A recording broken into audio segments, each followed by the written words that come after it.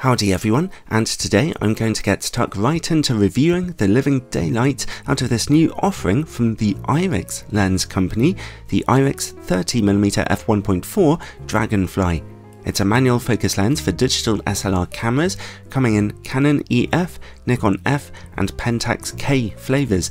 It costs $675 or about £680 in the UK, so it's priced as being a premium lens, although other such lenses often cost even more. I'd like to thank Irix for loaning me this lens for a couple of weeks for testing, although as usual, as you all know by now, this is a totally independent review. I've tested a truly ridiculous amount of camera lenses by now, but I believe this is the first full-frame 30mm model I've ever come across, and on a full-frame camera that is a useful angle of view.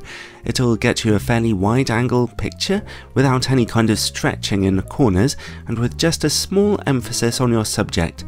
It's a focal length that isn't wide enough to really add much excitement to your image. It gives you a fairly neutral looking picture where your subject does all the talking. The maximum aperture of f1.4 is fantastic though, offering you nicely out of focus backgrounds for such a wide angle lens, not to mention aiding in shooting in darker situations. The lens itself certainly has a bold design aesthetic, as you can see, with a kind of space age design to it.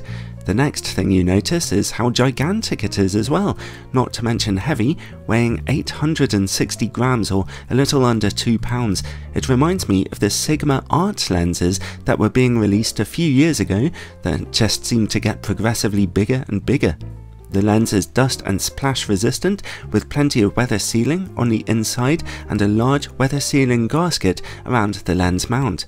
The lens's aperture is controlled by your camera, but as I mentioned, it's a manual focus only lens, and its only real control point is that giant rubberized focus ring. On my copy of the lens, it was a little stiff and didn't work terribly smoothly. Some good news though is that the lens exhibits very little in the way of focus breathing, as you can see here. At the top of the lens, there's a control ring that lets you lock the focus ring in place, which could occasionally be useful for certain kinds of photography. The lens does not have its own image stabilization, and its filter size is a very large 86mm, so filters will be expensive for you.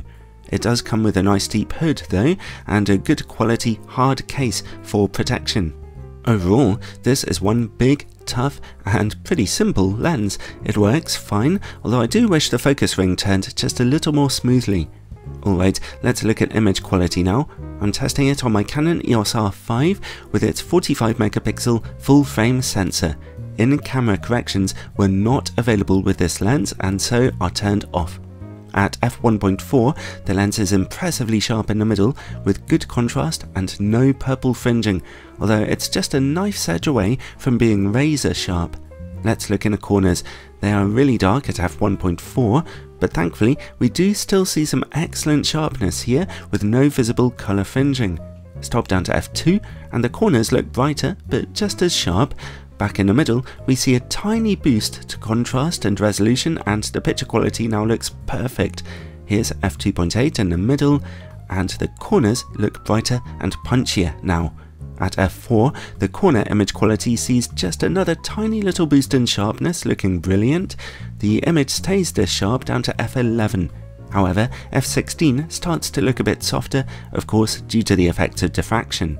Overall, it's a pretty fantastic performance for this Irix lens. It offers great sharpness across the image frame straight from f1.4, and you only need to stop down to f2 for some of the most striking image quality available today. This image quality actually reminds me very strongly of the two expensive Zeiss Otus lenses which I've tested in the past, which performed almost exactly the same here in terms of sharpness. Alright, let's take a look at distortion and vignetting. The lens projects only a very small amount of barrel distortion here.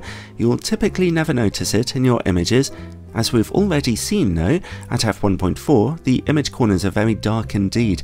They progressively brighten up from f2, f2.8 and f4, so you'll want to correct that vignetting with whatever editing software you're using, unless you want to keep it in just for effect. The lens's minimum focus distance is a little under 34cm, that's about average for a wide-angle lens, At f1.4, close-up image quality remains pretty sharp, but we see a lot more purple fringing. Stop down to f2 and that fringing goes away, and at f2.8, sharpness gets a little extra boost as well. Now let's see how the lens performs against bright lights. It's just an average performance here, perhaps exacerbated by the lens's gigantic glass element. We are exposed to quite clear flaring and glaring when bright lights are in or near the image frame, but also I've certainly seen a lot worse than this before. While we're working in the dark, let's take a quick look at chroma levels.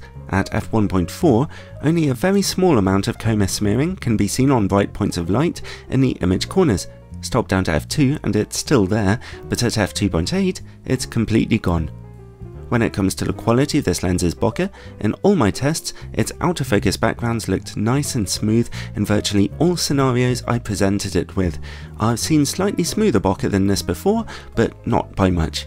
And finally, related to bokeh comes longitudinal chromatic aberration, so let's take a look. At f1.4 it's quite strong, as you can see here. At f2, those colours are reduced a little but stopped down to see them go away completely.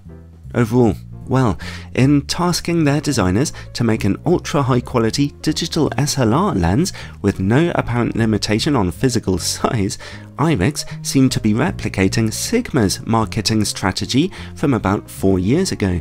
Sigma has since gone on to start reducing the size of their lenses and focusing on the mirrorless market. It remains to be seen if there's enough demand in the world of premium digital SLR lenses for Irix to pick up where Sigma have left off. But anyway, this isn't a lecture on marketing strategies. The lens itself is one that doesn't handle all that nicely in use. It's bulky and its focus ring is slightly on the stiff side. But if you do work with it, it'll reward your efforts with excellent images. I previously compared this lens's image quality to that of Zeiss's hideously expensive $4,000 Otis lenses, and actually, I'd say it really is almost that good, even if I cause a few Zeiss fanboy meltdowns in saying so. The fact is that the excellent image quality is certainly there, but for a much lower price. So, if you are happy to handle this manual focus 30mm monster, then its images will make it worth your while, put a smile on your face, and so the lens comes recommended. Something else I can think of that doesn't cost as much as a $4,000 Zeiss Otis lens is supporting this channel on Patreon.